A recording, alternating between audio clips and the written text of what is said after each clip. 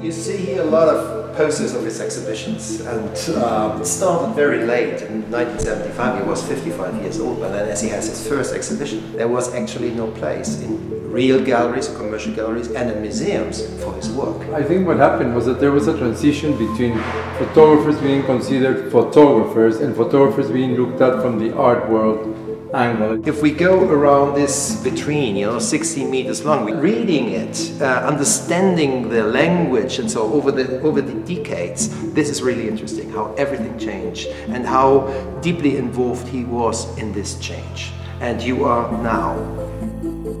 Well, it's interesting because I looked up a lot at Helmut. When I was starting, he was already a star, so he was lucky because two things that are important in life. One is finding who you are. What do you like? Who is Helmut Newton? And then find a publication of the level of Vogue that allows you to do those pictures. Helmut did these naked ladies that were quite groundbreaking because he did them first dressed and then naked. And I think he pushed the idea that the way we've been built, whoever created us, there's nothing wrong with it, you know? We are made like this.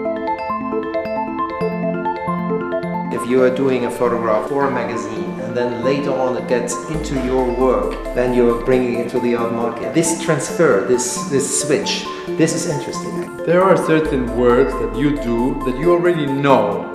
They have an impact, but that impact has no life after the impact. But there are other things that maybe aren't the most beautiful, aren't the most perfected or the most achieved at the moment, but they linger and they have a life. And I think those are the pictures that end up in walls.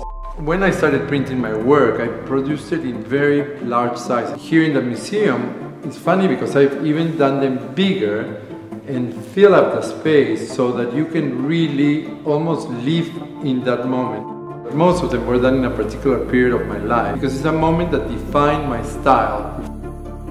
For us visitors, it's very interesting to know or just to figure out if this is a mise-en-scène or just happening. Some are happening, some are mise-en-scène. I love it that the girls and boys in this exhibition feel very comfortable with themselves, with their bodies, you know? Sure. I see in one picture a Scorpio, so I know that you are Scorpio Me as well. Helmut. Seeing that, it's coming to the idea that this picture and maybe the whole thing is also a kind of a self-portrait.